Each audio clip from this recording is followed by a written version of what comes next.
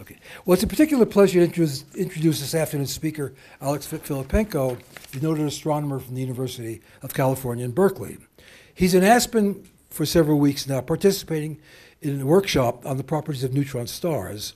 And these are stars that are the size of Aspen. If you imagine compressing the sun down to the size of Aspen, they're stars with many unusual properties.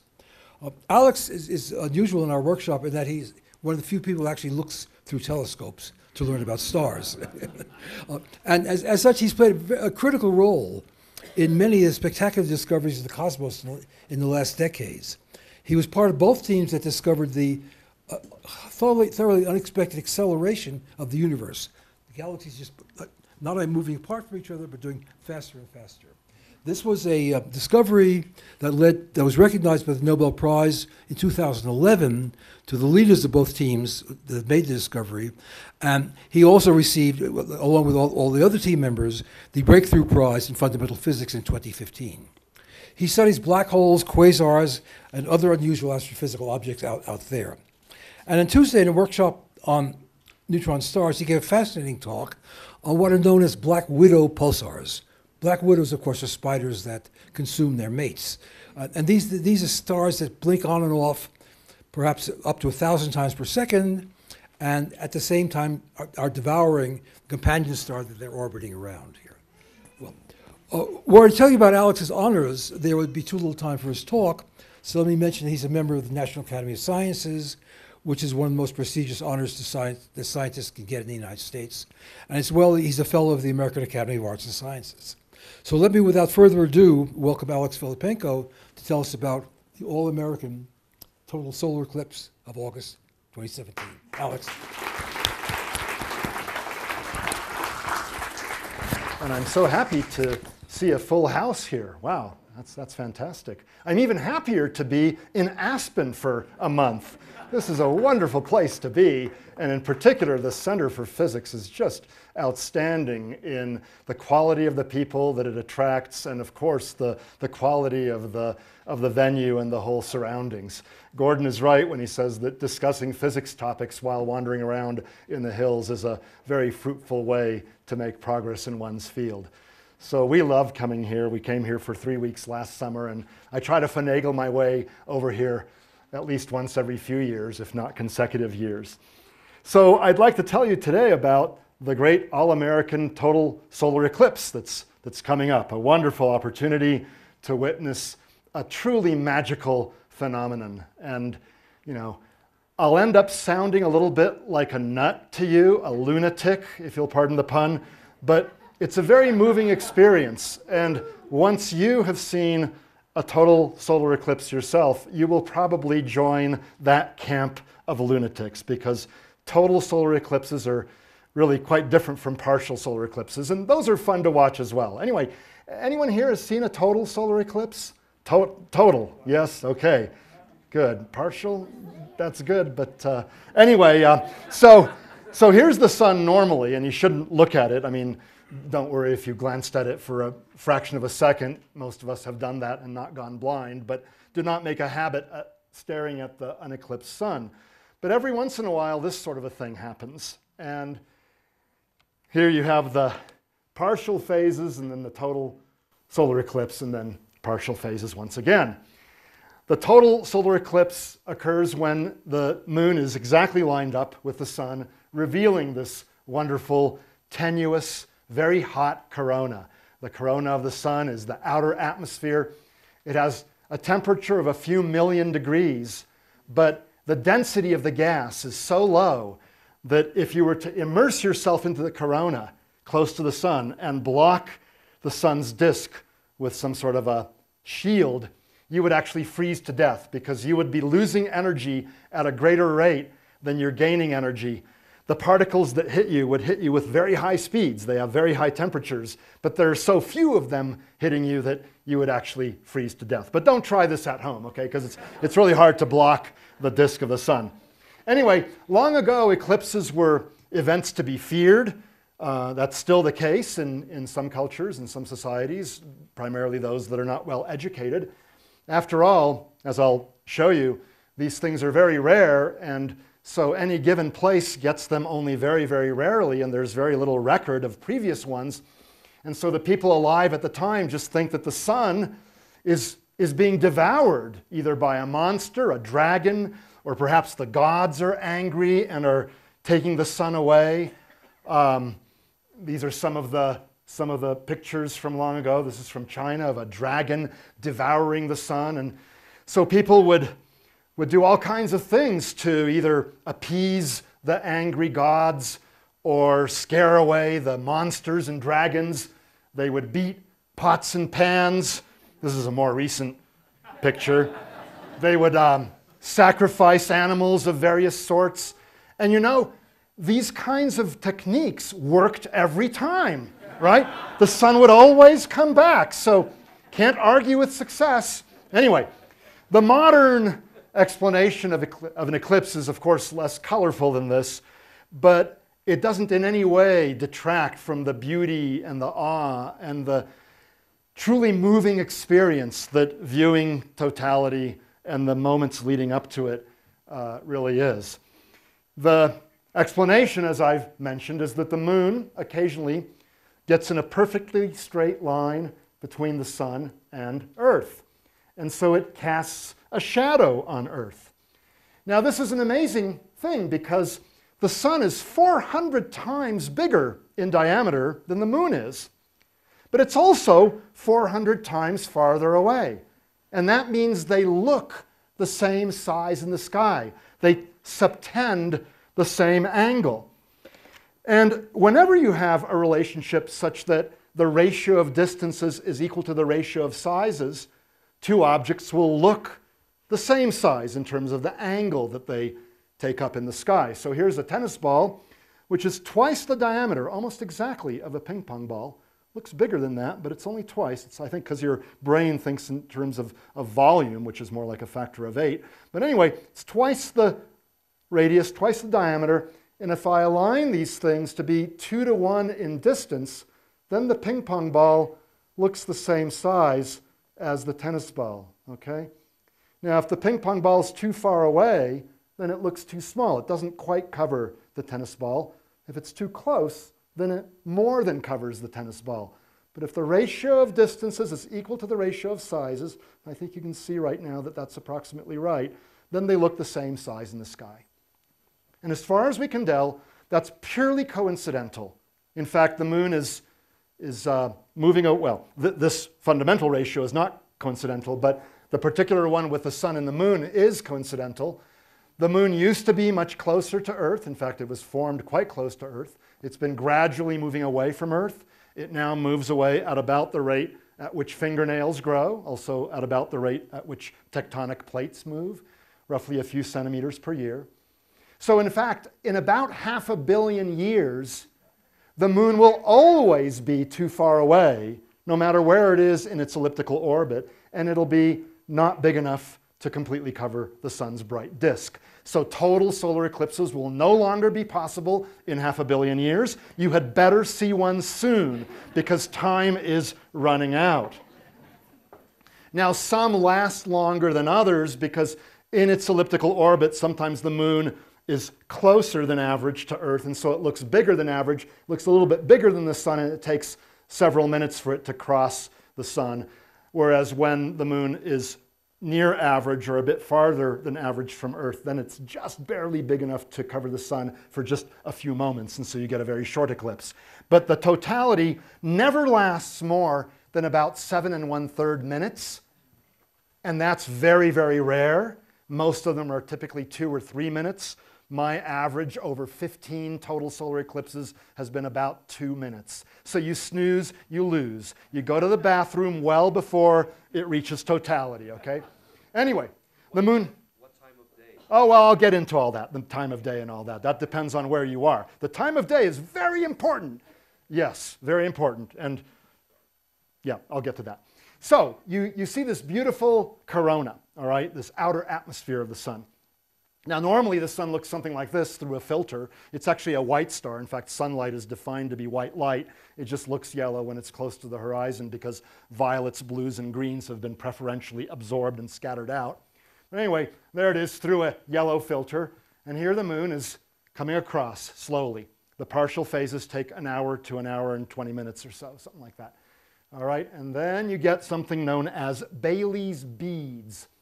Now that's sunlight shining through valleys between mountains on the lunar limb. You know, there are craters and there are rims and things, and so you can see the moon's edge is not a smooth billiard ball, it's corrugated because of the various craters and mountains.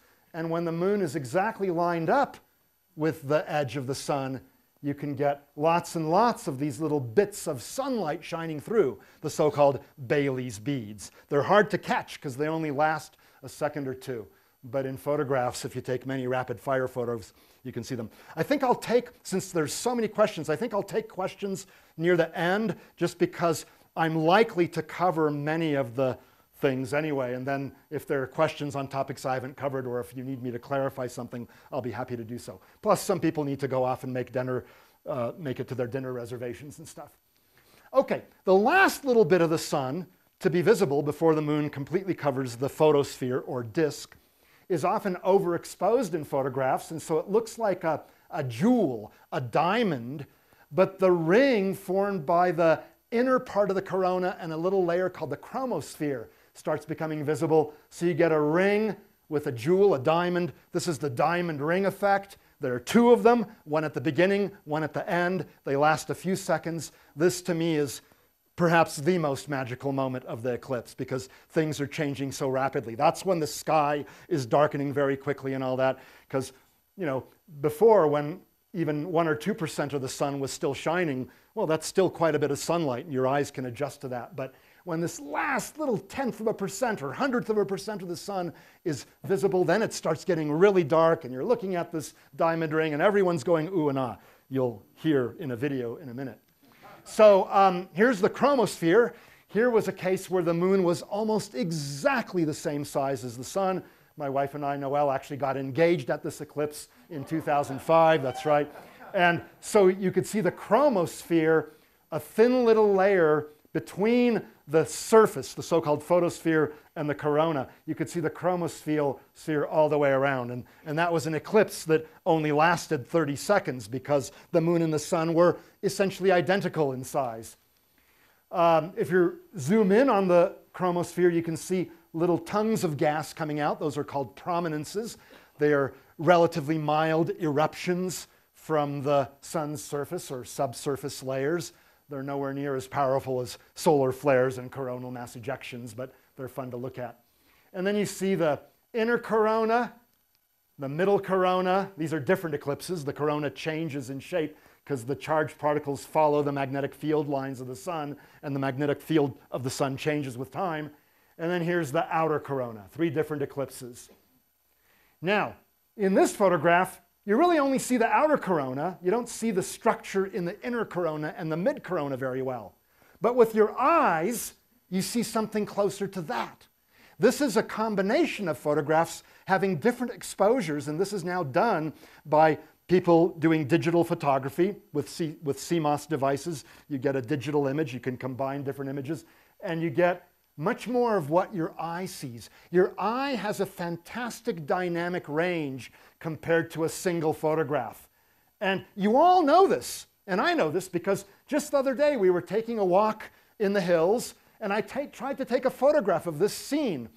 And I saw that, as I've seen hundreds of times, I could either expose well on the aspens and the pine trees here, but overexpose the sky, or I could get the sky correctly and see essentially nothing down in the grassy field there, right? This is the same view. Look at this tree here, right?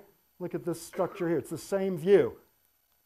I just exposed on the sky versus exposing on the grassy field below. A single photograph doesn't come close to capturing everything, but your eye has this incredible dynamic range, and so you see the different brightnesses in the corona all at the same time. It's really, really wonderful. So this is where seeing is actually better than a bunch of photographs. And plus, the temperatures are changing, the amount of light is changing, people are going crazy, animals are going crazy, or they're at least confused. Here's a photograph composed by Miloslav Druckmüller, who truly took an amazing series of photographs showing the corona going way out to here and showing even some stars. And in the Q&A, if you wish, you can ask me about Einstein's prediction that starlight is bent by moving through the warped space-time of the sun, and that was first confirmed in 1919 by Arthur Eddington by measuring the apparent positions of stars during an eclipse and not during an eclipse. Okay, here you see what's called the shadow cone. This is the shadow of the moon, which through something as thin as Earth's atmosphere is actually a cylinder to a good first approximation, but perspective effects make it look like it's diverging from a point, just regular vanishing point type effect like what you see when you're looking down parallel railroad tracks. You know they're parallel, but they appear to diverge from this point. Plus there's a little curve there, I think. But anyway, you see 360 degrees around you, twilight sky colors, not just in the west or in the east, but all around. Because the path of totality is only some tens of miles wide, 60 to 70 for the upcoming eclipse. And so you're never more than a few tens of miles away from the edge. And so a little bit of sunlight, maybe 1% of the sunlight of a partially eclipsed sun, is hitting regions that are 20 miles away from you, and then scattering through the atmosphere toward you. The violets, blues, and greens get absorbed and scattered out for the same reason that they do during sunset. But this is happening all the way around you, and so you see these 360-degree twilight colors. And I usually spend a couple of seconds out of the 2 minutes just taking a look around me. Stars come out, planets come out. It's not super dark during an eclipse, but it's like twilight, various shades of twilight, depending on how deeply into the path you are and also how wide the path is. I have a friend that spends some time trying to figure out what is the faintest star that he can see. And I tell him, hey, why don't you just look at the eclipse? We can look at the faintest stars at night. Who cares? But anyway, the brightest stars are easily visible, and you will notice that. And you'll almost certainly notice Venus, which always hangs around somewhere in the vicinity of the sun. All too soon, the eclipse is over. There's a lot to look at in a few minutes. That's another reason for seeing more than one of them. The chromosphere starts coming out, diamond ring, underexposed and overexposed, so you can see the chromosphere and the corona. And then for an hour and a quarter or so, this happens. But on the outbound journey of the moon, hardly anyone cares. A few people do. They're sitting there, don't bother me. I want to experience the full 2.5 hours. But most everyone else is partying and just having a great time. Okay. Although on the way in, the anticipation climbs and, and people are very keyed up. So my first total solar eclipse was in 1979, the last total solar eclipse to have hit anywhere in the continental US. Yes, folks, it's been 38 years. 99 years since the path went coast to coast. And the weather forecast was miserable. It was raining on our way from Portland out to the Cascade Mountains. There was a stream of people heading from west to east, just like we were evacuating Portland. An occasional trucker in the pouring rain going the other direction, probably wondering, what are all these people doing leaving Portland, okay? But we were all heading to the Cascades, where the meteorologist said that if you have a snowflake's chance in hell of seeing this eclipse in February in the Pacific Northwest, it's going to be just east of the ridge of the Cascade Mountains. So that's where everyone went. It was completely overcast until just a bit of the sun was getting eaten up, and this is kind of an overexposed photo, but I didn't know what I was doing. You can see the clouds clearing away.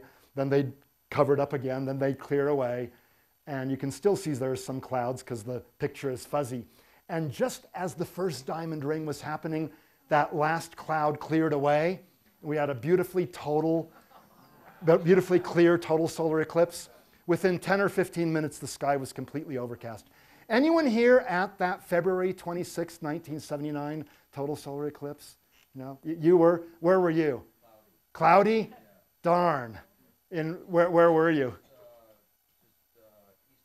East of Portland. Yeah, you had to be on the ridge of the Cascades or slightly east. Yeah. Anyway, it was amazing. In fact, let me wait, I don't want to expose that yet. I came home and I visited my parents, and I was crying by the whole emotion of the entire experience. It's very, very moving. I know I sound like an idiot, okay? And you may have seen partial ones, and they're a cool, interesting geometrical oddity, and definitely go see the partial one, and I'll talk about that in a few minutes. But if you have a chance to see totality, you really should, because it's very, very different. 99% eclipsed versus totally eclipsed is like the difference between being not pregnant and pregnant. It's a very, very big difference. You can't be 99% pregnant, okay? No, really. It's, and I'm not even a woman. I don't even know how to experience it. But anyway, so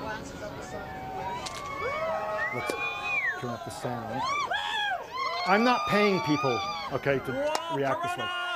The totality hasn't even started. Okay, right about now. Watch. There it goes, okay? So it looks like a black hole in the sky. But it's not a black hole. But I study black holes, but whatever.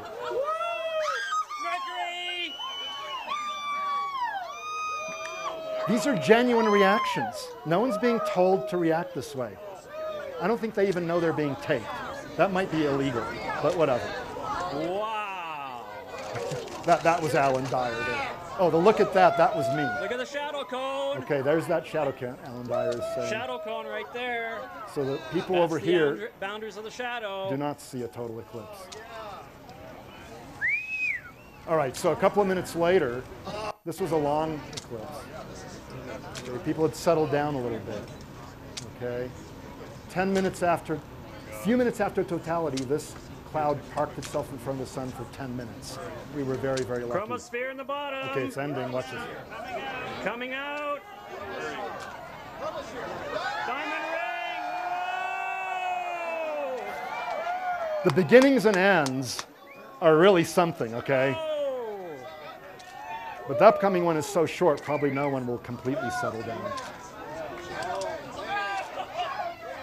Anyway, so that gives you some idea. A picture is worth 1,000 words, a video is worth 1,000 pictures, but being there is worth 1,000 of those, okay, 1,000 videos.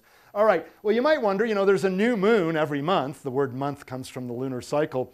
So why don't we get an eclipse every time there's a new moon, or a lunar eclipse every time there's a full moon?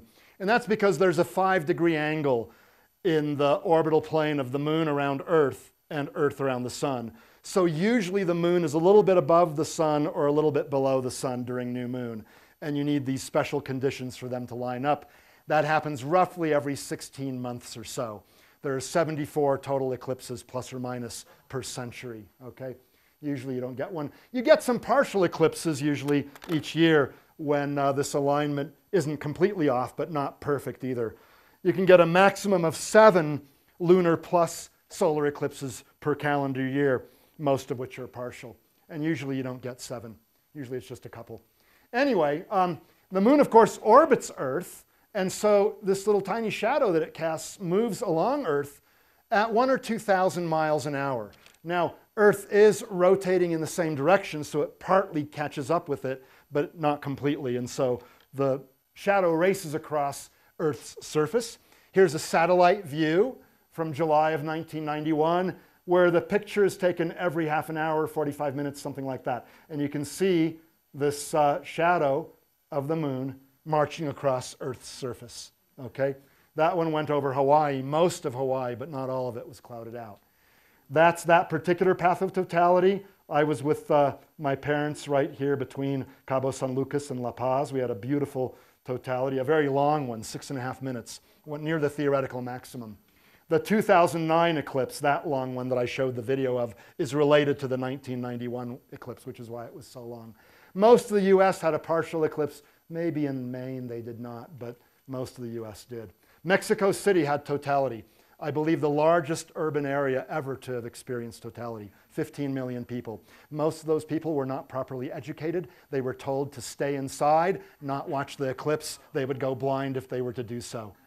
I will teach you that you will not go blind. You can look at totality without any filters whatsoever. You can even look at it through a telescope or binoculars. It's the partial phases you need to worry about, but there are ways easily of staying safe.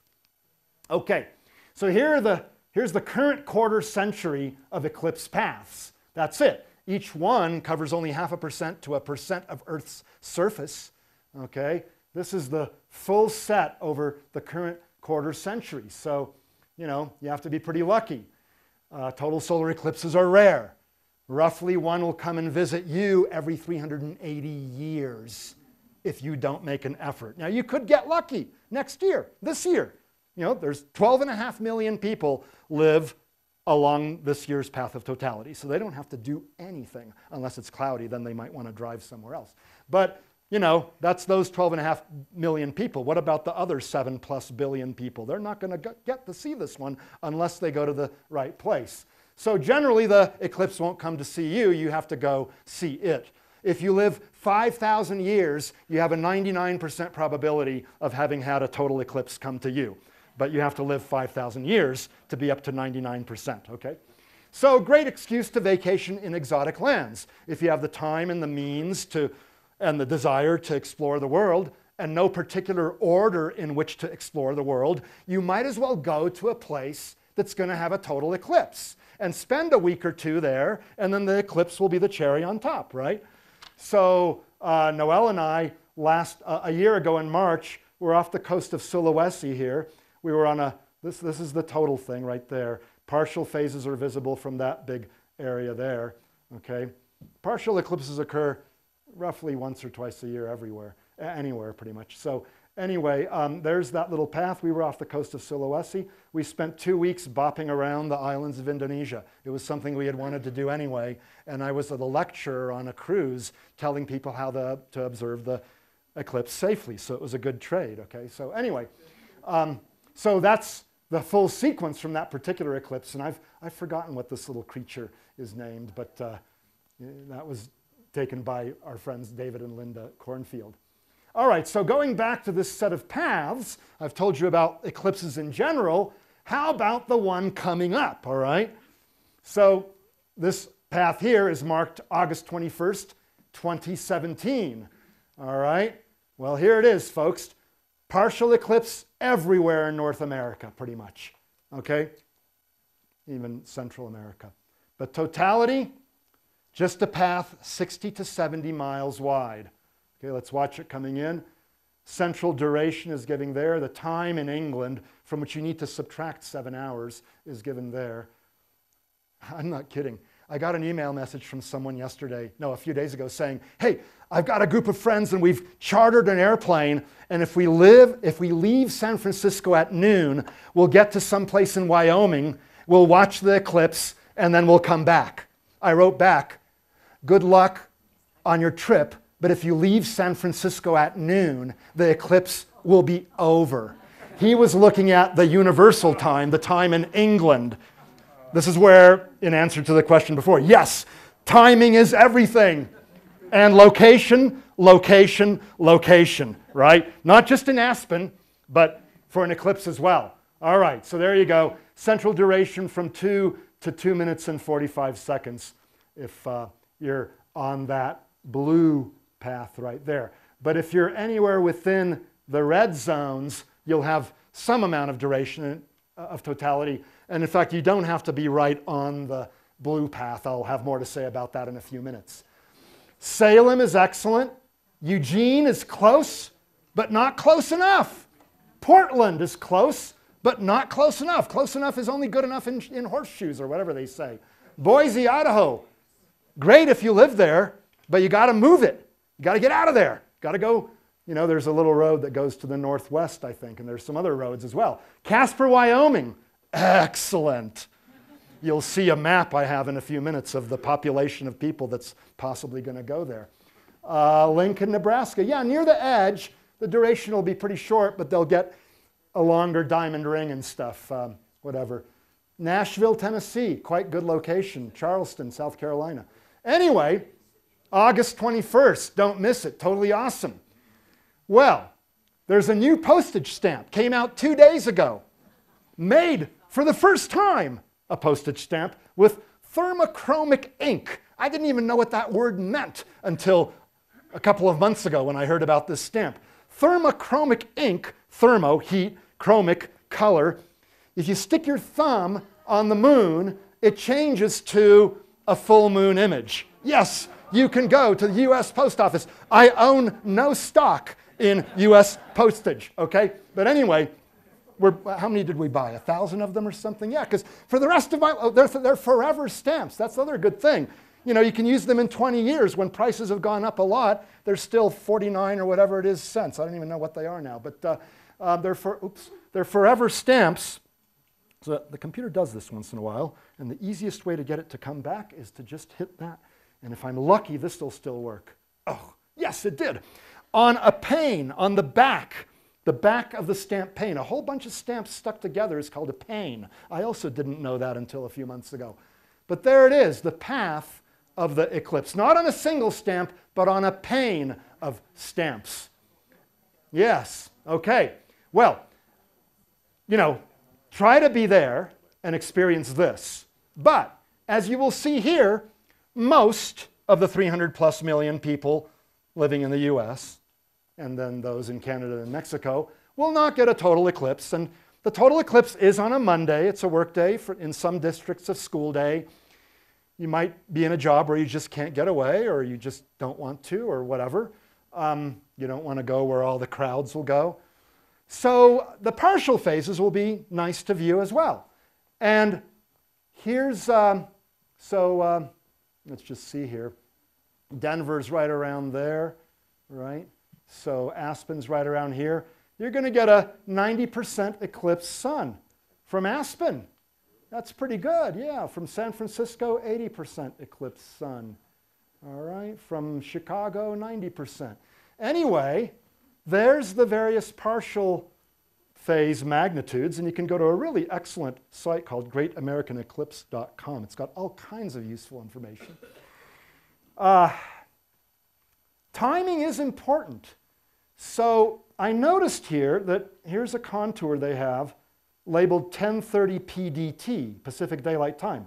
Well, that's true, but it's in Arizona and western Utah, and they're on mountain time. Yeah. Now, if they get there at 10:30, at least they're early. That's okay. That's better than being an hour late, right? But here, I looked it up. Doesn't show up so well on this screen, but these are the states that are on Pacific time, and northern Idaho is on Pacific time, but interestingly, southern Idaho is not. Even parts of eastern Oregon are on mountain time. But anyway, most of that contour, I claim, is in the mountain time zone, and so they should have labeled it mountain time, although this technically is not incorrect. 10:30 PDT is the same thing as 11:30 mountain time, but they labeled the other ones correctly, so why not this one? But whatever. Anyway, so adjust for your time zone if you travel or sleep in or something. So let's look at this again. Aspen, as I said, 90% eclipsed. More than that, it'll look something like this, but it'll take an hour and a half or so or more to go through those different phases, okay? The partial phases, now here it's labeled correctly, see in Idaho, it's not that the sun took an hour and 6 minutes, not that the shadow took an hour and 6 minutes to get to there. No, it took 6 minutes to get from there to there. This is when the partial eclipse begins. It took 6 minutes, plus you're in the next time zone. Same thing, 15 minutes, okay, great, but not an hour and 14 minutes in Nebraska later. It's only 14 minutes later in Nebraska, but again, you're in the next time zone. So down in South Carolina, it starts in the early afternoon, totality's in the mid-afternoon. But you're here, so these places are closer, and they are likely to have better weather, as I'll explain. Plus, just being in Aspen, you're likely to have good weather. And my colleagues Keith and David are organizing a solar eclipse day. It has to be this particular day. They have no control over that. From 9:30 a.m. to 1 p.m. Now, you'll notice that the partial eclipse starts actually about 10:20 or so in Colorado. But they're starting it early so that you can make little things I'll describe and other little gadgets that they'll describe, but you want to make your own solar eclipse viewer and stuff. So they are wisely starting early so that you have an hour to get prepared for when the partial phases begin, and the whole thing ends at around, I think, 1:10 or 1:11, something like that. Actually, 1:11, there you go. So maybe Keith and David, maybe make it end at 1:15, so that those who want to view the whole thing will not be bullied off of the field with you. But no, I'm just kidding. At the Pitkin County Library And they will be handing out these little cards at the end of my talk. And I'll remind you of this at the end of my talk as well. So if you can't go to totality, definitely experience the partial phases. It'll be fun. Definitely a lot of fun. Eye safety, very important. To directly view the partial eclipse, you must use a special filter that blocks all but 1 part in 100,000 of the optical light and 100% of the ultraviolet and infrared light, which could damage your eyes. So that's very important to have the right kind of filter. Regular or polarized sunglasses just won't cut it, folks. No, not even close, okay? You can get something called Shade 14 welder's glass or CE certified solar filter, aluminized mylar, black polymer sheet. You can find these things online. Most companies that sell these are quite reputable. They would have tons of lawsuits against them if they were not reputable, if they were selling filters that didn't work. This is not a good field in which to try to gyp or fool your customers. Not that I'm excusing gypping or fooling your customers in any sale, but this is definitely one that will come back and bite you because you'll have lawsuits. So most of the things you'll find online, especially from companies called Thousand Oaks Optical and Rainbow Symphony and things like that, they're good. So here's Shade 14 welder's glass. This is too dark even for most welding purposes, so welding supply houses make it through special order or keep a small supply on hand. They're all out. They've been out for months. It's all bought up. Yeah, they're maybe perhaps making more, but my latest order is coming in from China somewhere, and they don't guarantee that it'll come in by August 21st. So those are largely gone. This is a logarithmic scale, so interesting idea. You could add 2 7s together, just stack them up together, or an 8 and a 6, and you might get some internal reflections. But if you want a piece of sturdy glass, 8 and 6 is 14, and 7 and 7 is 14. And the log of a product turns out to be the sum of the logs, if you go back to your math. Anyway, it'll look kind of greenish through that kind of a filter. Some people are bothered by that. I'm not bothered by that. Here are my brother and I in Mongolia, August 1st, 2008, where we've mounted our Shade 14 glass on a sheet of cardboard, which has the extra advantage that it's easier to hold. The cardboard also shields your face from the sun. Put some sunscreen on, of course, anyway. And you can bend the corners around and shade more of your face. That was my 13th eclipse south of the Cape Verde Islands off the west coast of Africa. And here are people in the 2009 eclipse with FedEx boxes and priority mail and things like that. You can even stick one of these pieces of glass in a box with a hole cut in it and cover your head entirely. That gives you a greater feeling of seclusion, perhaps. You can decorate your box if you wish, Yeah. So you can do all kinds of fun things. And believe me, you have plenty of time, an hour and 15 minutes on the way up to totality to do other things. These guys are useful. They're only $1 a piece, at least when ordered in quantity. And we have enough, I think, for 1 per family. Get one on your way out. My kids, Capri and Orion, are going to be handing them out. Not during the lecture, because that would be a distraction. But these are excellent. They are CE certified, which means they're correct. You'll say, gosh, I don't see anything. That's the point. You don't see anything in this. Actually, I can barely see that really bright light bulb.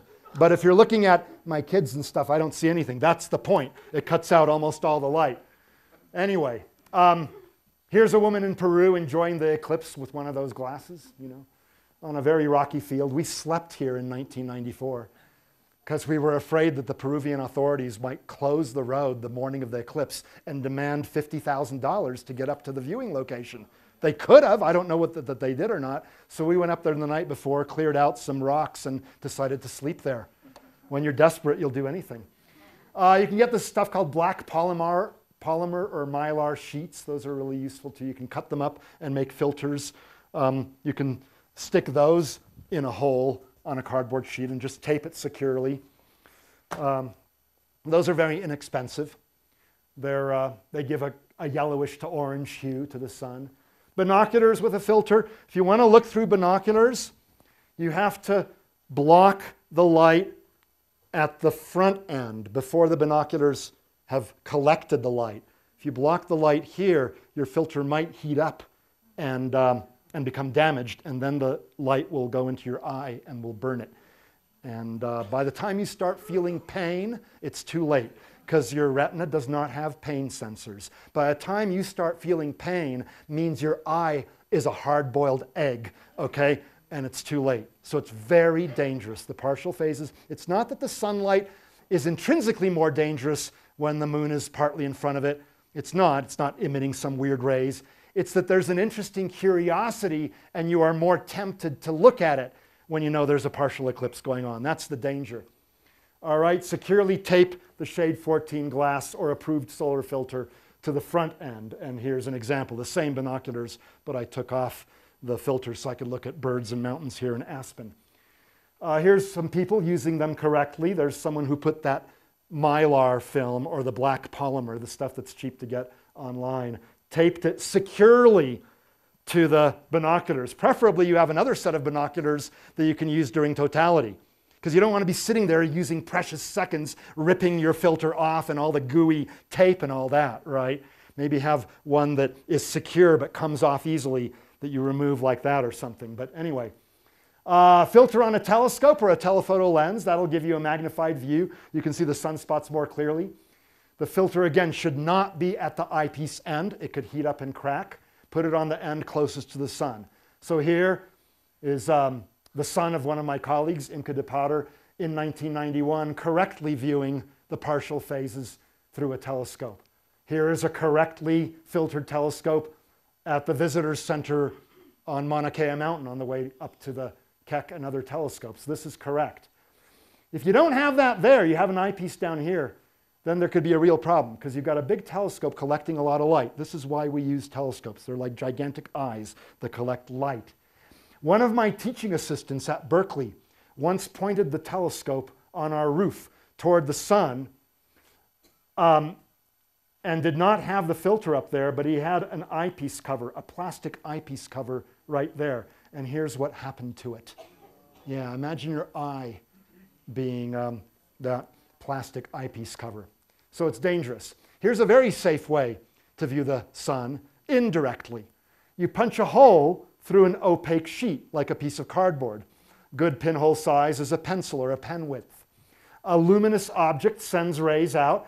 The rays go through the hole, end up there and there, so you get an upside down, an inverted image of your object. Who cares? You know, the sun looks the same, right side up, upside down. All right? A small pinhole will give you a sharper but dimmer image. A big pinhole will give you a fuzzier but brighter image. Fuzzier because there are more angles through which the light could enter. So here I have put in a bunch of holes. By the way, here's one of these things. Here was for my 15th eclipse. Got to orient it correctly, 15. But there my older son's name, Simon, has been carved out. And there's a bunch of partially eclipsed sun images.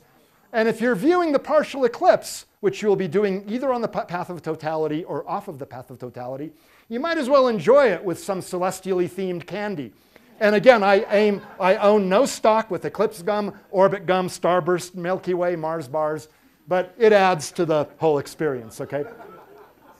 Here I've punched out my younger son's name, Orion, and in fact, there's a bunch of partially eclipsed suns, Orion. Next time I'll make the spacing between the letters a bit bigger to make it a bit more distinct. Sorry about that, bud. But anyway, and there you can use a colander with much sharper holes than you typically get with a pencil or a pen, and the colander then produces sharper images of the sun. Not perfectly sharp, because again, the colander holes are not infinitesimally small, and so there's a range of angles along which the sunlight can enter, and that's what leads to fuzzy images of this sort when you don't have a series of lenses with which to bring stuff to a focus.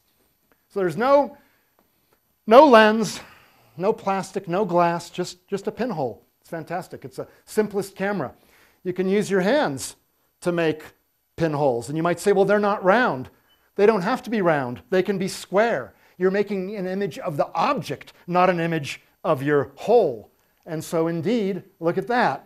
There they are. Fun things to do during the partial phases. Partial eclipses are a lot of fun, especially a 90% eclipse sun like here in Aspen. But 100 is better. Okay, so here are images of the sun formed by holes between leaves in a tree. Go underneath an aspen tree. Now the leaves flutter around a lot, so that might mess up the images. That's what biologically, right? Evolutionarily, I think that's what aspen leaves are supposed to do. But anyway, there it is. I was walking around to the bathroom during the partial phases of the 1991 eclipse. Go to the bathroom before totality, all right? And I noticed this under my feet. Best photo I've ever taken of the pinhole camera images formed by holes in a tree. Telescope or binoculars, looks like I'll take my full hour and then we'll take questions, okay. Telescope or binoculars, no filter. Well, you can project 1 or 2 images on a shadow underneath you. Don't look through the eyepiece if you're projecting the light through the telescope, because that means you don't have a filter. You're just collecting a bunch of light, which you then project onto a screen. You get a larger and brighter image. That's like a pinhole camera, but with a big lens collecting and focusing the light. So here's what you get. A C like this, and there's my daughter's name, Capri, all right? My younger daughter. Yeah. So that's about what you'll see here in Aspen, nearly fully eclipsed. Here's one projected onto our shadow with some eclipse gum right there. That was with a single telescope like this, like a Galileo telescope. You can buy these things that approximate what Galileo's telescope was like. That's a single one. Or if you block one monocular in a binocular, then you'll get that. Or if you uncover both of them, then you get this. And we call this the C cups. So anyway, if the skies are clear, you will be happy, and you can make a projection that looks like this. You got to do something during the partial phases, and so Noel came up with this, and that was a little, there's plenty of time to let your creative juices flow. You can even put an eye on one of them. So hopefully you'll be in the path of totality, so you'll see something like this. But if you've got clear skies, you can then celebrate.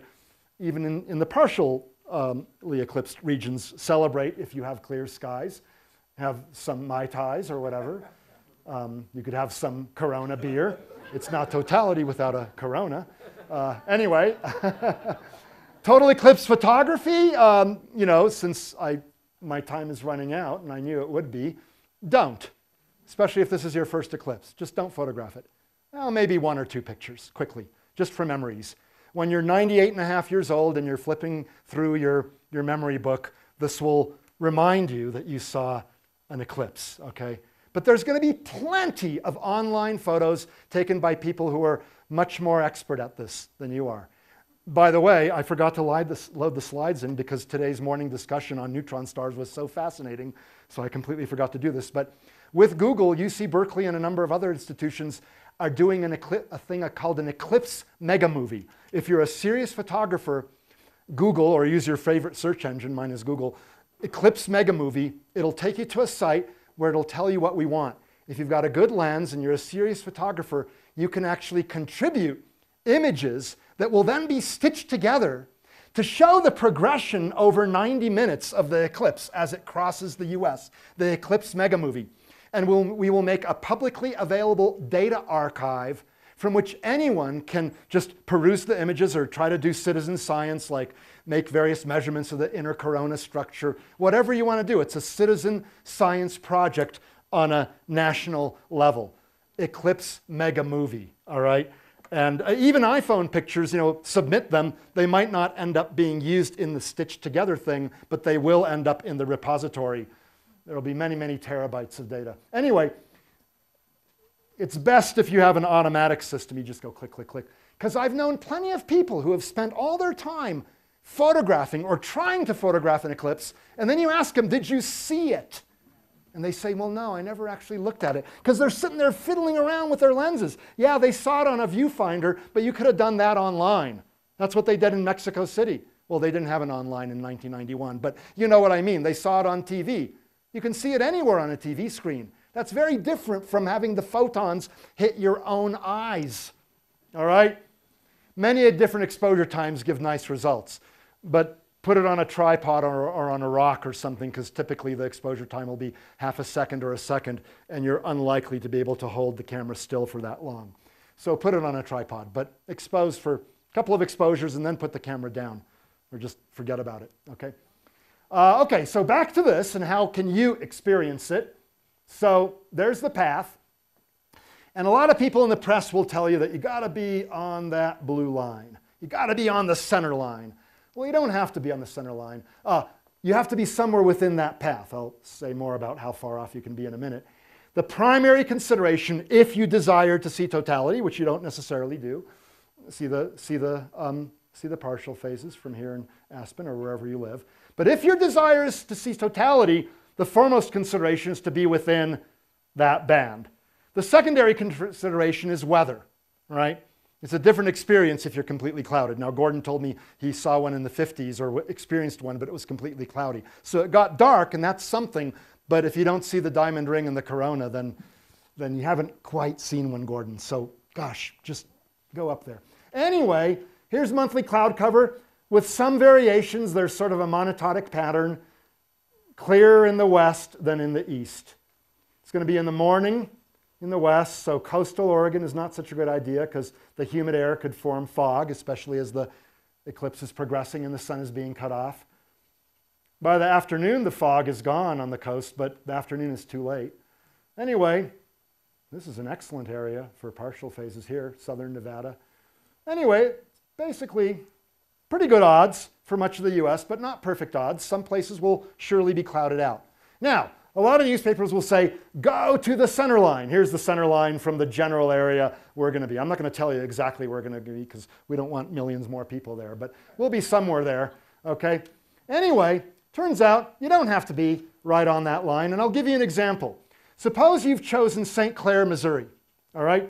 Right there on the center line. And you can go to Xavier Jubier's Eclipse website, and you can Google these things, and you'll land on excellent websites. 2 minutes and 40 seconds, total eclipse.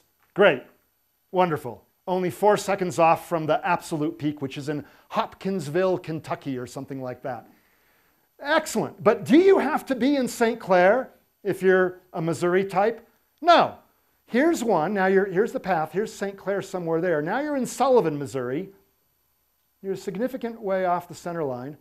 2 minutes and 33 seconds, it's fine. Anything above 20 or 30 seconds, the memory is burned into your brain. The duration is of secondary consideration. Sure, longer is generally better, but not the primary consideration.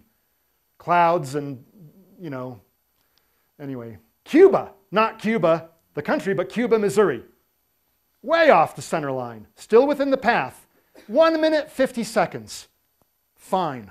All right, it's not 2 minutes and 40 seconds, but so what? If that's where you live, or you're trying to get away from the crowds there, that's a fine place to be. And you're considerably off the path, off the center line. Slightly north of St. James, right there. What did I say to begin with? I said St. Clair. Too many saints in Missouri. Anyway, St. James. All right, St. James is slightly off or straddling it. So let's go a tiny bit north. 37 seconds. Even that's not bad, okay? So you don't have to be right on the center line, but you do have to be within the path.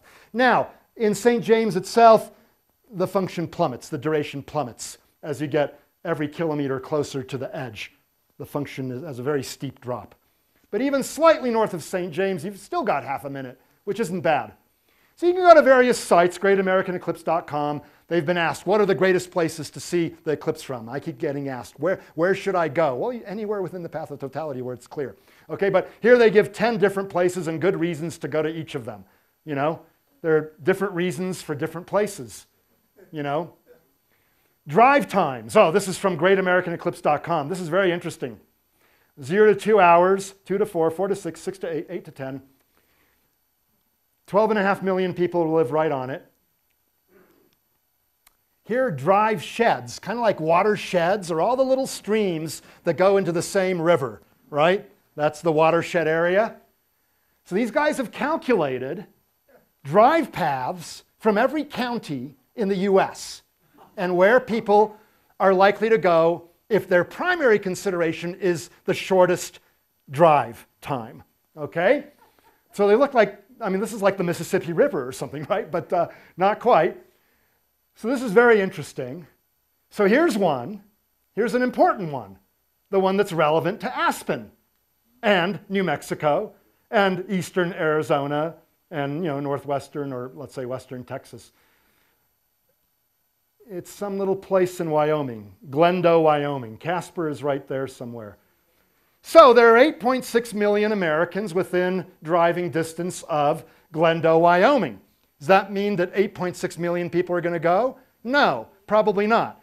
So they try to do some estimates. They do an optimistic estimate of 2% within 200 miles, half of that within 400, half of that still within 800. But anyway, maximum they think of 2%, minimum they think 0.5%. And then they figure out how many people are going to be at each of these major locations. I think for some of their locations, 2% is a severe underestimate. For example, they are estimating that only about 1 million people are going to come to Oregon. 900,000, I think they are estimated. I think that's woefully inadequate because Interstate 5 just goes straight up to Oregon, and there's 40-some million people in California. So I don't know, and there's a lot in Canada and stuff too. So, but anyway, they've made an attempt to figure out where to go. 27% of the nation lives within 200 miles of the path of totality.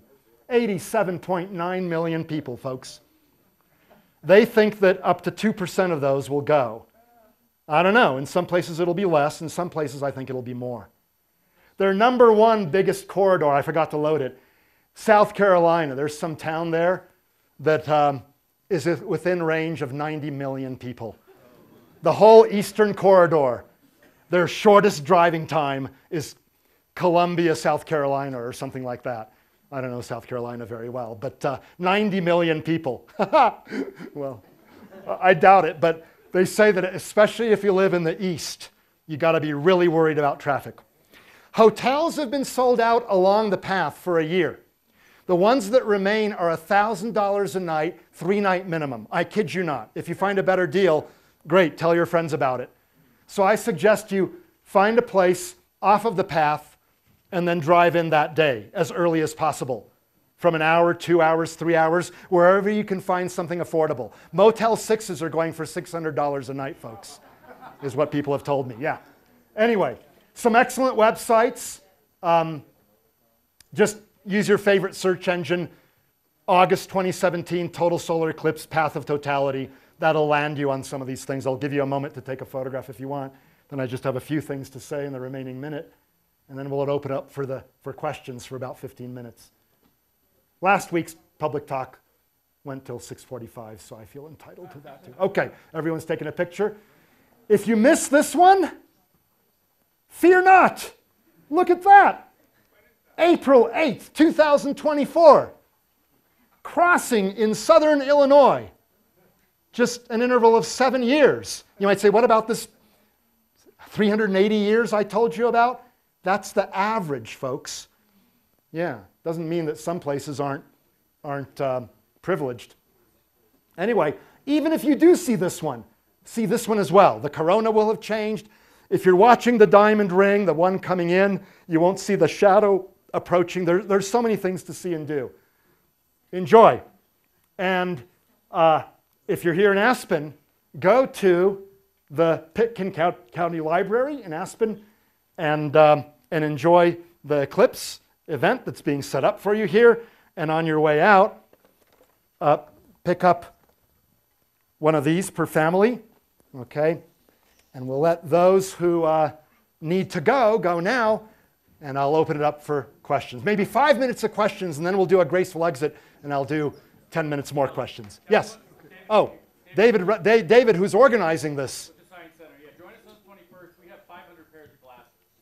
So if you're going there on the 21st, don't pick up one here so that more people can pick. Telescopes and things, but also our weekly physics barbecues for kids kick off. We're actually on the 28th of June down at the Salt at the Element Hotel. The first one in Aspen will be July 5th, and Alex is going to be there talking to kids all about the eclipse. Yes, but without slides, just 6 big posters, and I'll tell them about it. Yes, right there. And I'll repeat the questions for the benefit of everyone. So when you showed the eclipses that are coming up and have happened, Yeah. I noticed that the shadows Yes. are narrow. Ah, The equator very good question. The shadows are narrowish near the equator and wide at the poles. 2 reasons for that. One physical and one that's an artifact of the map. The one that's an artifact of the map is that this is a Mercator projection.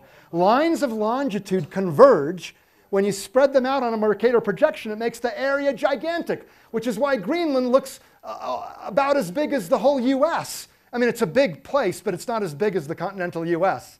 So you're getting an artificial widening of the paths for that reason. But there's also a physical widening. Imagine the shadow. Here it's a beam of light, but the shadow hitting near the equator, especially when the sun is overhead. It's round. When it's hitting near a pole, it's hitting relatively tangent to the sphere. It gets broadened out into an ellipse, right? It's an ellipse, and so it takes up more area physically. Plus it gets broadened out by the Mercator projection. So those are the two reasons that they look smaller. And they're not all equally small at the equator, because sometimes the moon just barely covers the sun. So the width of the shadow is very narrow, 10 kilometers maybe. Sometimes the moon in its elliptical orbit is closer than average, sometimes much closer. Sometimes you get the supermoon effect that the media makes to make way too big a deal out of.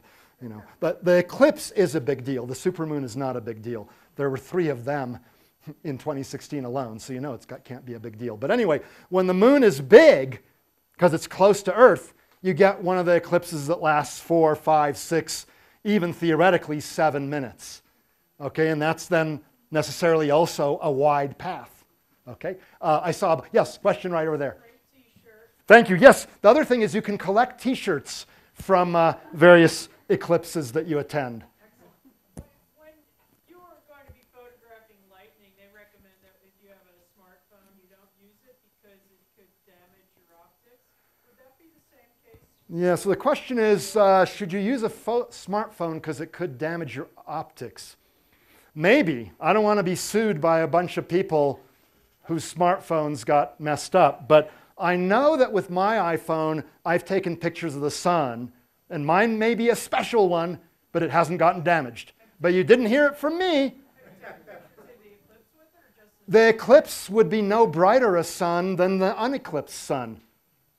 So I think it's okay, but it could be dependent on whether you have a Samsung or an iPhone or something else. Maybe take a picture on one that you're about to get rid of. You're upgrading to a newer model. Take a picture of the uneclipsed sun and see if your iPhone got damaged. Yes? Where were you going to be? Where will I be? I'll be somewhere in Oregon. That's a very big place. On the ground? On the ground, yes. I've seen one from the airplane. An interesting point, by the way.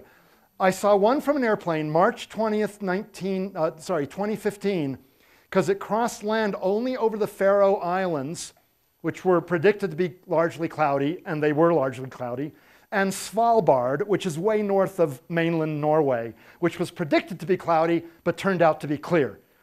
But the North Atlantic was predicted to be cloudy, and very few cruise ships want to go in March to the North Atlantic at high northern latitudes.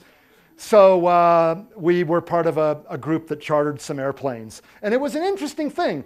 It was total, and it was longer than usual, because at 500 miles an hour, we could partly keep up with the 1,000-mile-an-hour shadow.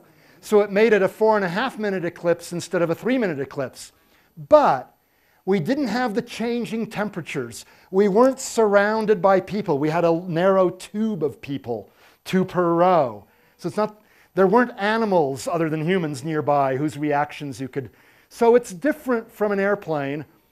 I suggest on the ground if you have. If you're on a plane higher you up, the long you also get to see it.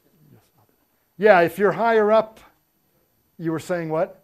You get to see the eclipse longer, the total shadow. You get to see it longer if you're flying along the shadow. That's correct. You don't get to see it longer if you're hovering in a helicopter. No, what I mean is the higher off the ground.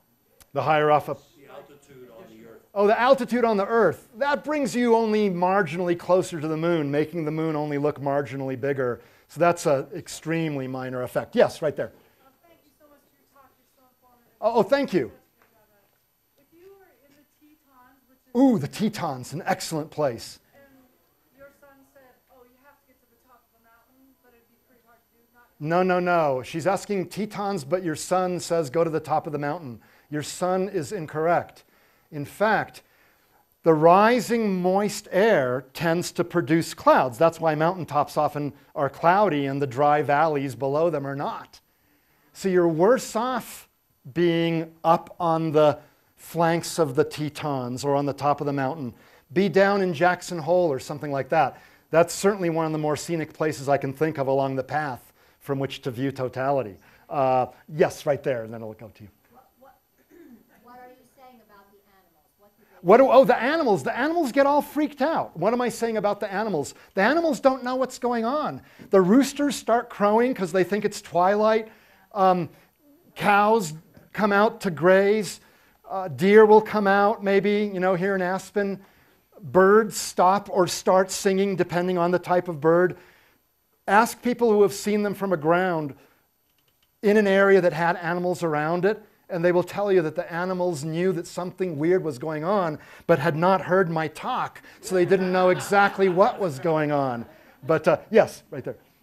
Is there any scientific significance? Oh yes, there is scientific significance. And the Eclipse mega movie will allow solar astronomers to study the inner parts of the corona. Now we have satellites up there. There's a Solar and Heliospheric Observatory, SOHO, that's monitoring the sun 24/7 for coronal mass ejections and other things that might hurt us. But for technical reasons, their occulting disk, their version of the moon, more than covers the photosphere, the disk. It covers the inner corona as well. And that's because the light would basically diffract around the disk and mess up the image if they just covered the photosphere of the sun. So they can't monitor what's going on in the inner corona. During an eclipse, you can. And especially 90 minutes worth of an eclipse, all right, you can see changes in the inner corona, which then a few hours later might manifest themselves in the changes that the SOHO satellite sees in the mid and outer corona. Okay? So those are one of the things that people will be studying. Yes, way in the very back there. Oh yeah. So very, very briefly, Einstein's theory, since you happen to mention it, we're just sort of 1 year past the centennial celebration of his wacky theory of the warping of space and the passage of time, which is not just intellectual titillation for theorists, which are most of the Aspen Center for Physics participants, but also observers like myself. It actually has an important modern use. Can anyone say what it is? GPS, that's right. The satellites up there have clocks that run slightly more quickly because of the general relativistic effect than the clocks down here. And so we have to take that into account. Engineers did. But anyway, here's this warping. So here's the idea. If the sun weren't there, the true positions of stars would be this. And in fact, it would be just the ray enters your eye from this direction or from that direction. But what happens when the sun is there is that, it gets gradually bent. I've drawn it as two straight lines here, but it gets bent. And so it enters your eye. Your brain doesn't necessarily know that it got bent. I mean, you might know it, but your eye-brain combination doesn't see that. It sees that the apparent position is there or there. So the positions are slightly different by a tiny, tiny amount. And the amount is smaller for stars whose paths don't graze the edge of the sun. Well, you might say you can't test this prediction because the sun makes the sky bright at night. And by the way, you can't just create an eclipse during the day by blocking the sun with a tennis ball because the light has already been scattered by Earth's atmosphere, making a bright blue sky brighter than the corona. You got to block the light by the moon or by the SOHO optical occulting disk or whatever. But it turns out, of course, when the moon is there, the gravitational effect is negligible. Some people think that it's the total eclipse that causes this. No, it is not the total eclipse that causes this. It is the total eclipse that makes it visible.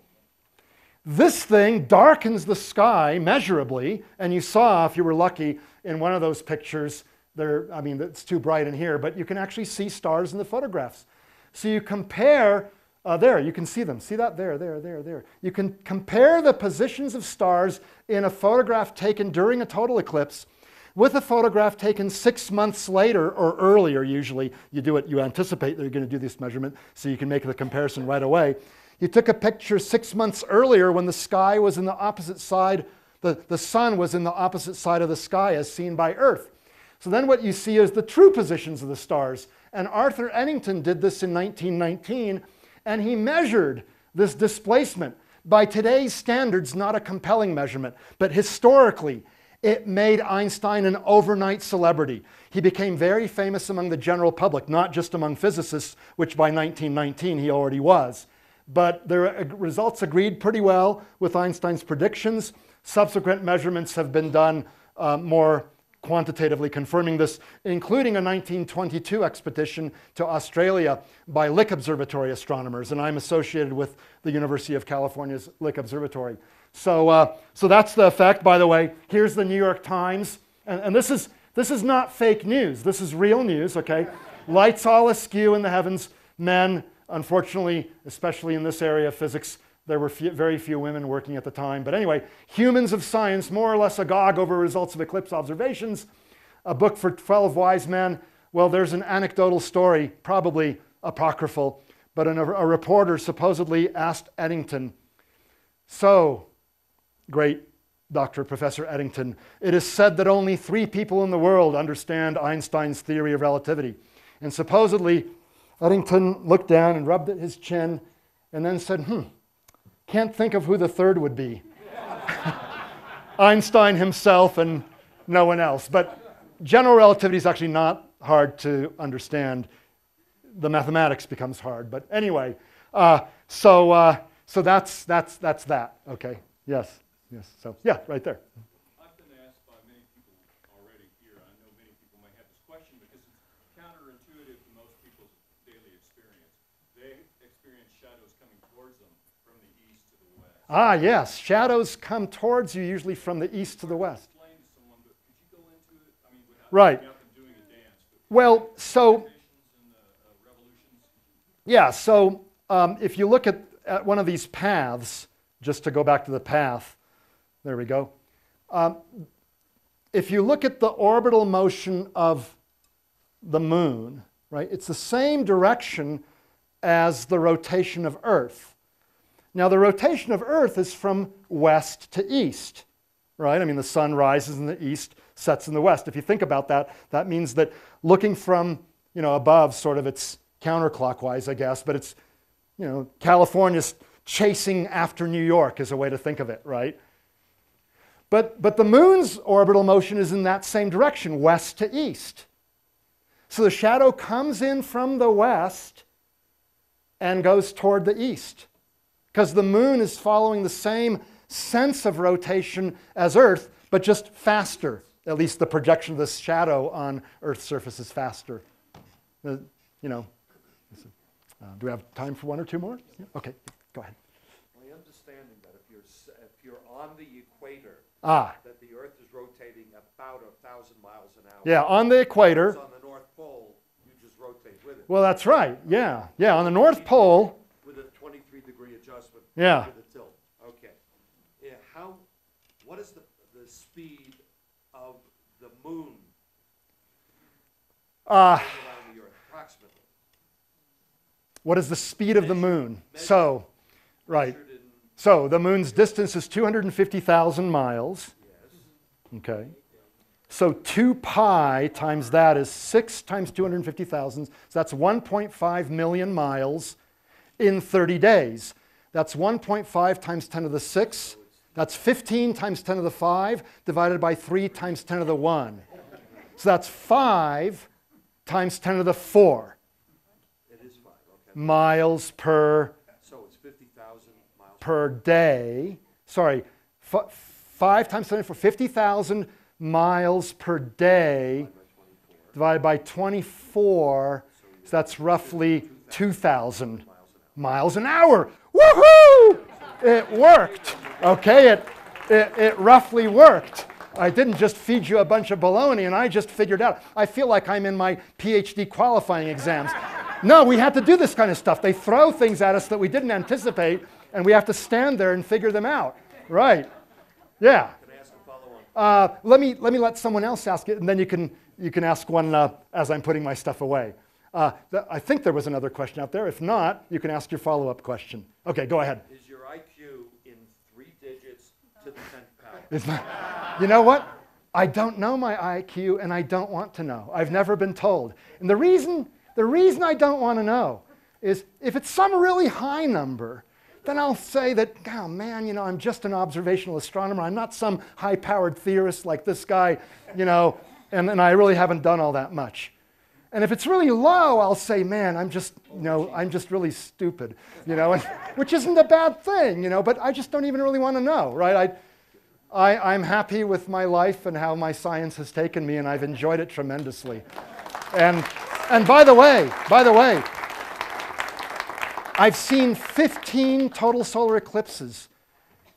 Not a single one of them was for the purpose of taking scientifically useful data, and especially not data that I would then deal with. This isn't my area of expertise. My co-author, Jay Pasikoff, on an introductory astronomy textbook, studying the sun is his thing. He goes to all these because he actually takes data. But I just go for the sheer magnificence and enjoyment. Believe me, trust me, they really are something, and you have a chance. 99% of the population of the US is within 900 miles. If you go back to this thing here, I've got it right there. Here's Aspen.